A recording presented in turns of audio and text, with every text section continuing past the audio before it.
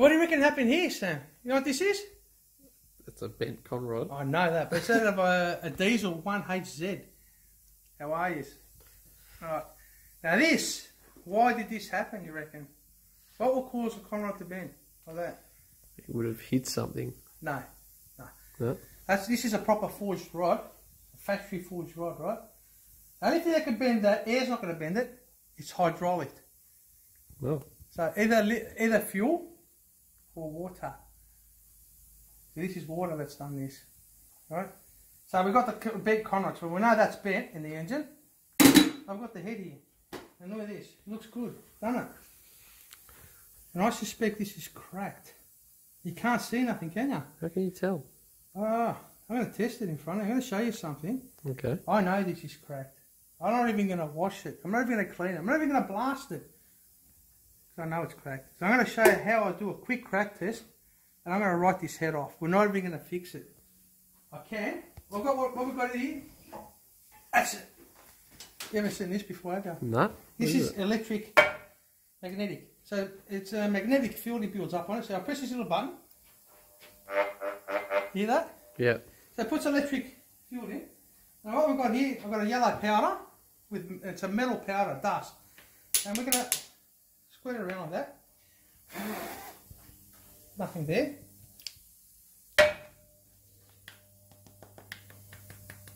Oh look, it's picked up that over here. See the little cracks there? But that's nothing. That's not the problem, you know. I can't go too close to it, it's distorting the camera. It is, isn't it? I've got to keep going until we see what we can see. I know. Oh, look at that. What do you see there, Sam? Oh shit, look at that. Yeah, I know. That's it. This, I've even got some here. See the little cracks in there? Yep. They're heat cracks. They're not gonna really bother. Oh, we've got another one here. See that? This is a write-off. This, I would not fix it. You can fix it, but you don't. The reason why you don't fix it, say we get that repaired, the way you fix it, we use stitches in it. So we drill a hole, tap a thread, and we put a plug in it. I'll show what the plugs look like. This is Jeffrey, he's put my kit away. This is my, look how old it is. This is my crack repairing kit. So what you do, you've got these, and we've got that.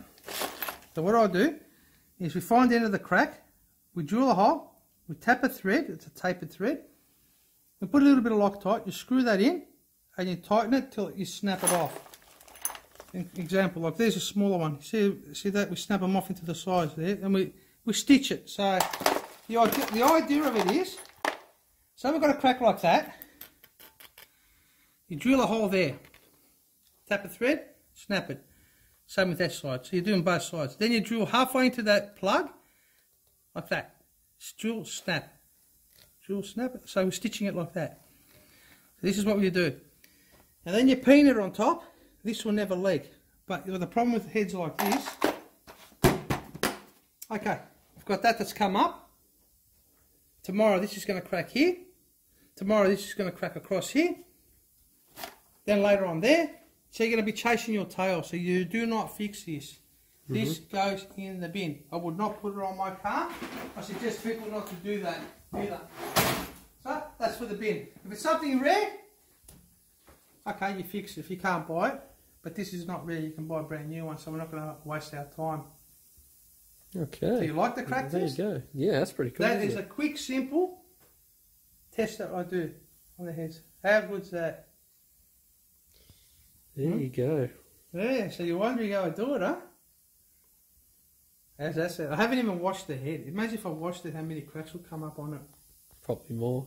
Yeah. So what happens here? What happened here? Obviously, it's filled up that cylinder of water, and it's gone and hit the key. It hydraulicked, and it bent the conrod. That's what's happened. Okay. Yeah. That's it. Nice work. I'll see you next time. Done deal.